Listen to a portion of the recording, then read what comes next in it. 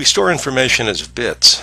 That means with patterns like this, on-off charges of electrical impulses or magnetic charges or anything else that can represent one condition and a second condition, we can use these to represent binary values, and these on-off values in these patterns can be used by agreement to represent different characters, different pieces of information. So for example, a capital letter H is represented by this off, on, off, off, on, off, off, off. 8 bits make up this character.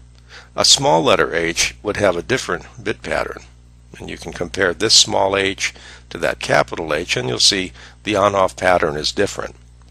And the same goes for every one of these characters and numbers and punctuation symbols and other kinds of signals that by agreement we've assigned these kinds of bit patterns to. Even, for example, a space, which has a definite bit pattern of all the bits off except this third one on. So a space isn't nothing, it's really the transmission of an 8-bit pattern. Information is stored this way inside the computer. In fact, at the keyboard, every time a user of a computer presses a key on the keyboard, a signal goes from the keyboard into the computer, and the computer associates that signal with one of these 8-bit patterns and stores it in random access memory here, which the computer's thinking unit, the central processing unit, uses as kind of a scratch pad.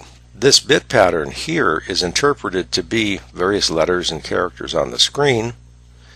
It can be saved in a variety of ways which physically represent the on-off pattern in different ways. So we have a CD-ROM which represents on-off patterns by little pits in the silver surface of the disk. CD or DVD does that.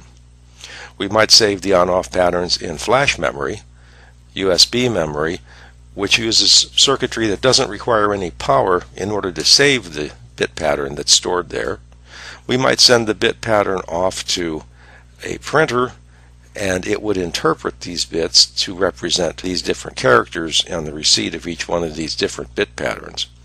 That's how we manipulate information using a computer. It's all based on the storage of information using on-off patterns as codes to represent this alphabet and various other symbols and various signals that represent things like the ringing of a bell or the end of a line or other control characters, as we call them.